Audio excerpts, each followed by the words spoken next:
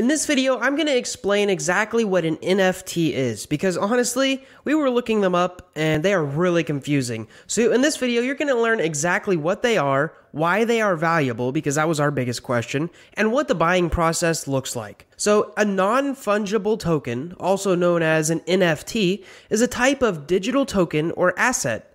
A common analogy is to think of these as digital trading cards or digital paintings. Whenever you buy an NFT, you are basically just buying the rights to that specific asset. Now, non-fungible means that it can't be changed whenever it is created. You can't split it up, and it must be distinguishable from something else. Unlike a Bitcoin, one Bitcoin is the exact same as another Bitcoin. Well, with NFTs, they're never the same. They're always different. And also, a token is just a small piece of data that you own. Together, an NFT is a token that you own that doesn't change throughout time. So that's the basics. But when it comes down to the technicals, what exactly is an NFT? Well, NFTs are actually just a piece of data that is owned by an address. And whoever has the password to that address, they own that piece of data. And this piece of data can be bought and sold to different addresses. And that data is verified on a blockchain. And you can actually check the owner history is always trackable with an NFT. For example, this crypto kitty that sold for $600,000 is essentially just a small URL that is owned by an address. The only thing that person owns is a tiny piece of data. Now that piece of data points to a server somewhere that usually hosts an image. And technically, whoever owns that server could change the image. And it's important to know what you are actually buying when you buy an NFT. You are buying a piece of data that points to a server that hosts either an image or a GIF. You should know that the server could change, or that the image and GIF could change. It's actually the specific piece of data that you actually own on the blockchain, not the access to the server and not the image or the GIF, but rather that tiny piece of data that points to the server. So in a sense, when you buy an NFT, you're buying a small piece of data that represents something larger. Kind of like buying a stock. You're not buying the entire company, and unless it's a dividend stock, you're not actually getting anything from it. So this brings us to the question, why would you want to buy an NFT? And there's many reasons, but right now the main reason most people are buying is because they see NFTs as collectibles in the investment category. So let's go over 4 main things that make an NFT valuable. Number 1, first. So just like Bitcoin is so popular because it was the first cryptocurrency, the first NFTs of specific creators or businesses will also have value. For example, Pokemon cards are quickly gaining popularity, and the most expensive cards are those that were produced in the first edition. So let's say if you have the first United States NFT, it will likely have some perceived value. The second thing that makes an NFT valuable is its utility, which in other words is the real-world benefits. So imagine if Elvis Presley was still alive and he sold 50 NFTs. Now by owning one of them, you could have lifetime access to any of the shows that he participated in. Now these NFTs would quickly become popular and very expensive due to their real-world benefits. Personally, this is the only reason I would buy an NFT, is if it had a real-world benefit. And I think in the future, almost all NFTs will evolve to have this sort of aspect. Creators will sell NFTs for income, and in return, have a membership community or do a monthly lunch meeting or something in that fashion. The third thing that makes an NFT valuable is if it's unique or rare. So for example, think of the Mona Lisa. Anyone can have a copy of the Mona Lisa in their room, but only one person, or a museum in this case, can hang up the real painting by Leonardo da Vinci for everyone to view. Now the same goes for the original Constitution of the United States, or a Babe Ruth signed baseball. They are rare. Imagine if Stephen Hawking only minted 3 NFTs. They would be very valuable because there's only 3 originals. Even if they're just pictures of the universe. Other people could have that picture, but they wouldn't have the original one minted by Stephen Hawking. The last thing that I've found that makes an NFT valuable is ownership history. So for example, what's your favorite celebrity? Mine personally is Robert Downey Jr. So let's say he decides to sell his leather jacket and buy a new one. Well, when he first bought that leather jacket, maybe he paid $200 for it. But me, I might pay $800 just to have the same jacket that Robert Downey Jr. wore. Now the same goes for NFTs. Someone might be willing to pay $1 million of an image of a duck that Barack Obama owned at one point. So keeping these in mind, you should think about what actually makes an NFT valuable. If an NFT is the first of its kind, if it has a real world benefit, if it's rare, and if someone important owned it. These are questions to ask yourself during valuation of an NFT. For example, does buying Jack Dorsey's first tweet for $2.5 million fit any of these? Let's go down the list. Is it a first? Yes, it actually is the first NFT in that category. Second, does it have utility? It does not. You don't get to change the tweet and you don't get to advertise your business or something like that. Third, is it unique? Yes, it is unique. Lastly, what about its ownership history? Well, this is actually a no. Yes, it is Jack Dorsey's first tweet, but nobody famous has actually owned the specific NFT yet. To fit this category, for example, maybe it was my tweet and then PewDiePie owned it. Then the answer would be yes. But in this example, it only checks 2 of the boxes.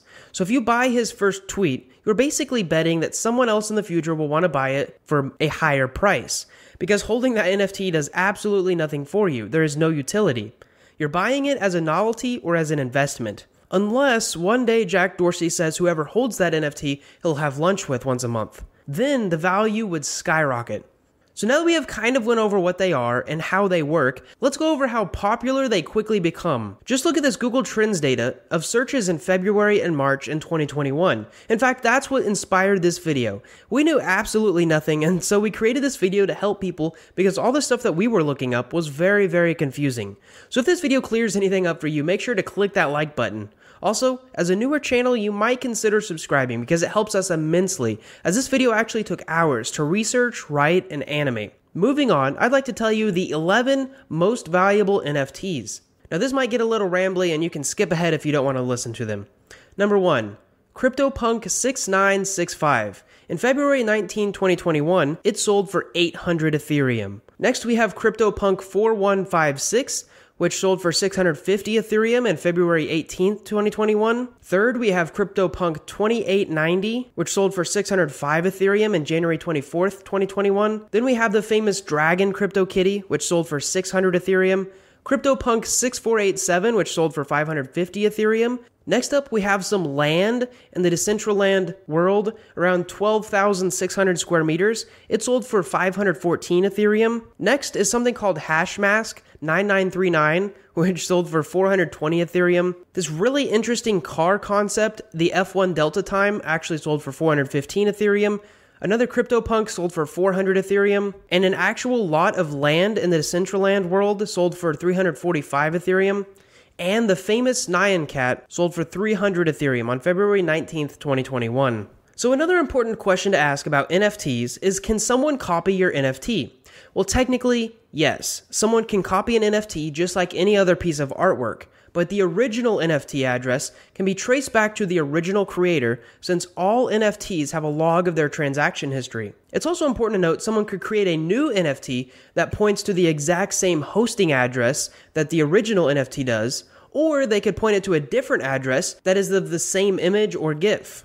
Now, the value in an NFT is not the image, it's the specific piece of data.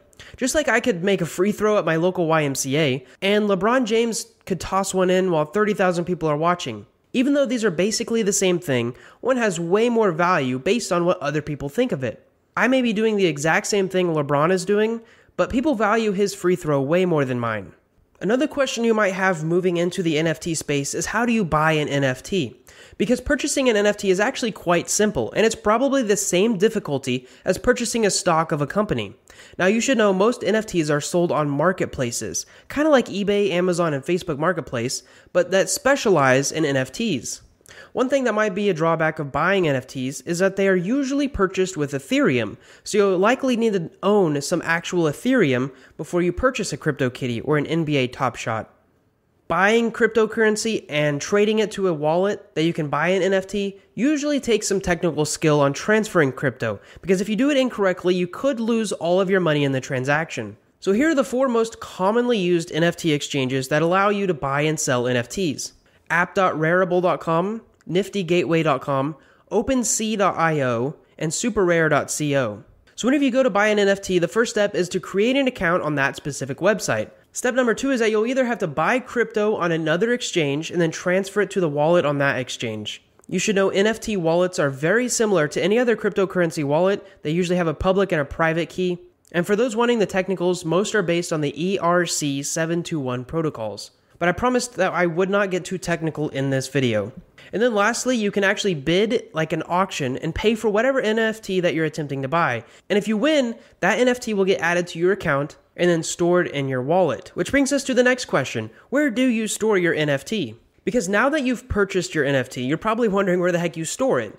Well, you store it on a wallet. You'll want to make sure that it's safe and accessible to show your friends and other people what you've recently purchased. Now, the best way to store your NFTs is on a hardware wallet. Something along the lines of a Ledger Nano, where it can be offline and protected. But if you're wanting to keep it online, here are some online applications that host wallets for you. MetaMask.io, TrustWallet.com, and Engine.io. And if we were to go any further in on this process, it would probably take quite a bit of technical knowledge, so I'm sorry to say that's where this video ends. I hope you found it helpful, and I hope it clears up some confusion. Ending this video, please don't forget to like the video and subscribe so you get future Whiteboard crypto videos just like this one. We promise to keep it simple for you. Thanks for watching, and we hope to see you in the next one.